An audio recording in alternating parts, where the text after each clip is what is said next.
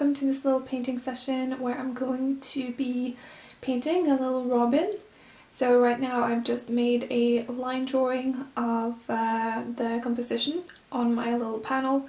This panel, it is Jackson's smooth painting panel. It's a very smooth panel which I really love to paint on when I'm painting smaller paintings. It just makes it easier to paint details on a smaller format when the surface is really smooth. And it's also easier to cover the surface, I find, and to get those really clear brush strokes right away when you don't have a very textured surface that you're painting on. So this painting panel, it's not very big at all, it's just 18 times 13 centimeter. So for this painting I'm going to give myself a time limit.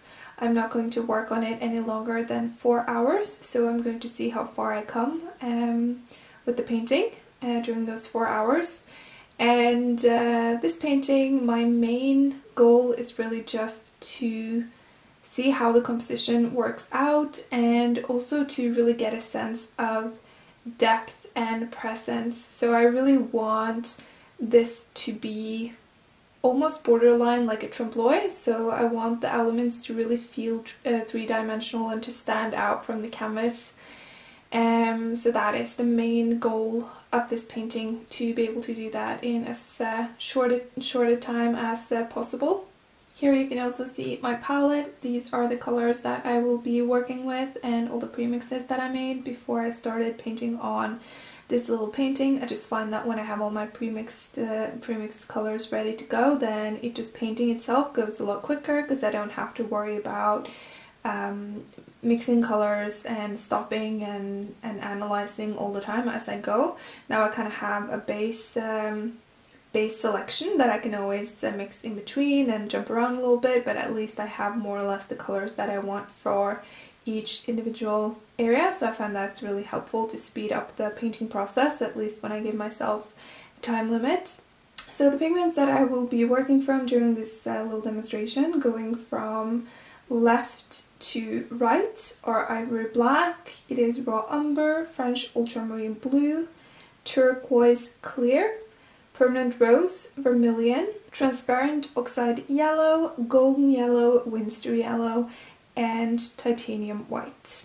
So all the premixes that you can see on the palette, they are made from these colors. The brushes that I will be using are just, it's just a little selection of smaller brushes. So I have 6 brushes here that I will be working with throughout the demonstration. And it's just 3 detail brushes, because as you can see, compared to the painting, they're actually, they're still fairly small brushes, but they are going to be necessary to be able to paint all the details that I want. And they are just a size 0 from Van Gogh, so they're all Van Gogh brushes. And then I have a couple of filberts. These ones are a little bit worn. You can see the hair is a little bit going in all directions, but I really love them. They're very soft brushes, synthetic brushes that I really love to work with. And these ones are actually from a shop called Søstrene Grene. They don't just sell art supplies, they sell all kinds of things, and they also have these really cheap, extremely great brushes. So I had these for many years. I love to work with them. And then finally I just have another Van Gogh brush. This is a size 2 and it's just like a classic round that I've actually cut with a pair of scissors to make the brush hairs extra narrow and pointy. And this is also going to be a great detail brush that I'm going to use later on. Okay, so let's just jump right in and start the clock and start this little painting. Okay, so the very first thing that I start painting on this little robin, it is going to be the face.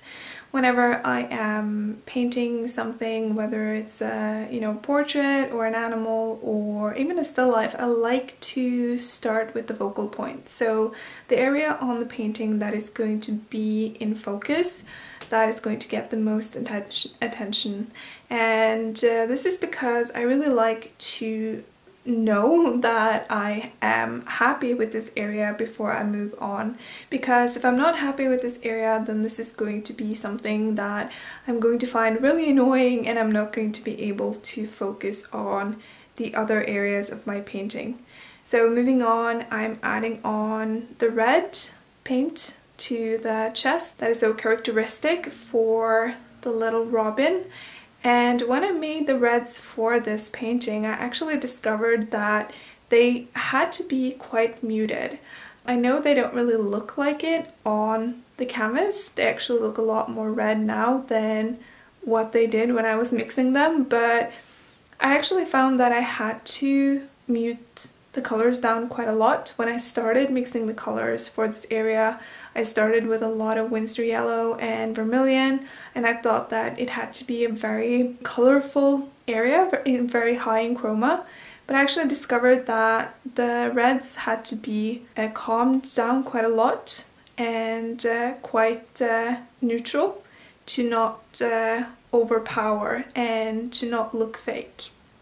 And same goes for this bluish grey that I'm adding down now next to the red. This one as well, I thought it had to be a lot more blue, but this is just like ivory black and white, and that is enough to make this very nice, cool and neutral blue for the robin. That's because ivory black, it's a very, very cold black. So when you mix it with white, it appears almost blue. And also for the highlights, I discovered that there's actually quite a bit of yellow in the red area. So I'm just adding that on as well. And just working with these tiny, tiny brushes that are a little bit challenging, I will not lie, but it's also a lot of fun. So to get this feathery texture on the robin, I'm just moving my brush from side to side. I'm mainly moving it just downward in these short brush strokes, laying them next to each other, and that really helps me to convey this slightly feathery texture that the robin has. And this robin, it really had a lot of colors. It has like everything from red and blue and brown and white and green. So as you can see on my palette, I have a lot of color mixes made for this this robin, and I really found that it needed it as well. I think that if you just go general when there are a lot of colors and you don't pull out all of those differences, then you're just going to make the object that you're painting a little bit less lifelike. Like it's going to lack a little bit of that glow that you get when you mix all of those different colors together. The way I'm getting these colors to melt quite seamlessly into each other is just by working my brush back and forth in between the colors. I actually have a course on how to blend and make seamless transitions, so if you want to check that out, then I'm going to leave a link for that below in the description. There I'm sharing how to blend in a lot of different ways to make those really soft, nice transitions in oil paint. So here I have my classic round that I have cut with the scissor to make it even thinner, and I've just loaded it up with a lot of light blue just to pull out those feathers that are catching the light and to add them on in a way that makes it feel like they just have a little bit more volume.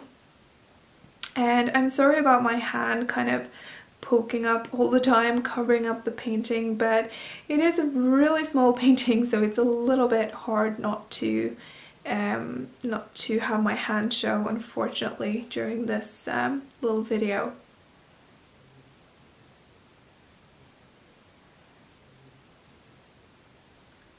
So moving on, I'm starting to paint the iron door knocker. I'm just laying down a layer of this rusty orange that I'm going to cover up with other colors on top of it later, but just to give myself a base and to have a color to unify all the other colors, I'm laying down this orange. And this iron door knocker, it has a lot of rust, so that is why there will be a lot of orange. But I actually found that this this part of the painting as well, it had a lot of different colors, a lot of different purples and oranges, and even some dark blues and light blues. So it was a lot of fun to paint. Again, working with my tiny brushes, trying to really get in all the details that I am observing.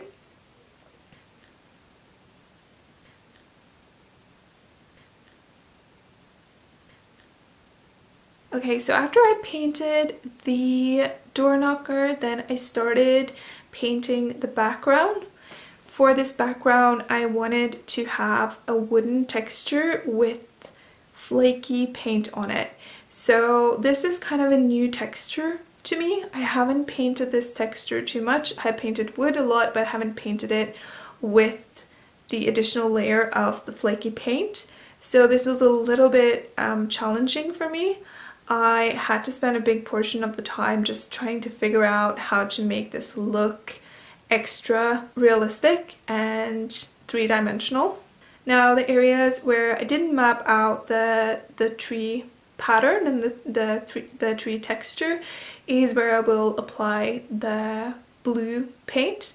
So I wanted the paint on the panel to be this greenish blue but quite light, because I think that that's a very beautiful color to complement the red on the chest of the robin. And it's also a really beautiful color next to this kind of warmer brown that is in the wood. It's a little bit of a complementary combination going on. One thing I didn't do, which I regretted later on, was that I didn't map out and include the shadows in the background right away. I sort of covered the whole background with paint, as you can see right here, before I went in and added on the cast shadow for the door knocker and for the robin to create that extra sense of depth in the painting. And this just ended up being a little bit messy and time consuming, because once I had that lighter paint down on the panel, it was a little bit hard to add that darker paint on top and to make those shadows really work. But there you go, you learn something every time. So definitely next time I'm doing this, I'm going to map out those shadows sooner. So after I have this general pattern down in the background, then what I do is I just go in and I reinforce it, and I also brighten up a lot of the areas to just make the background feel a lot brighter. I thought the wood was a little bit too dark, so just wanted to brighten that up as well. And I also add on the paint thicker in certain areas just to really pull out a sense of texture and a sense of volume in the background as well. So here my hand is a little bit in the way, sorry about that. I am, as you can see, I'm trying to support my brush with my little finger to make it a little bit easier to make all these details. And now you can see I've laid in a lot more of that wood texture, and the last thing that I'm doing is just to add in the legs of the robin, because they're so thin and they have so many smaller details. I wanted to save those for last until I had all the background in place. So now that I'm happy with the background, I'm just putting the last details on those as well to really place it on top of that iron door knocker. And also adding in a little bit of a thicker layer on some of this peeling paint just to really make it stand out a little bit better and to create some contrast.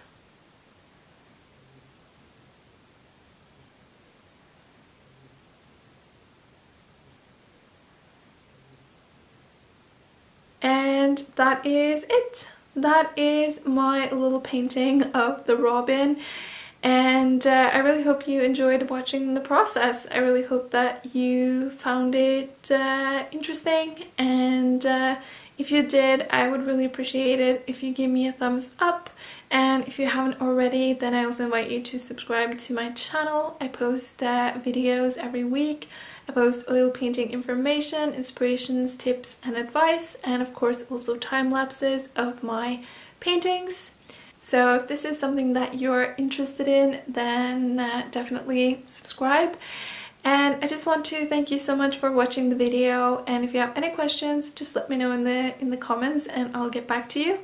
And I wish you a wonderful day with lots of inspiration and happy painting.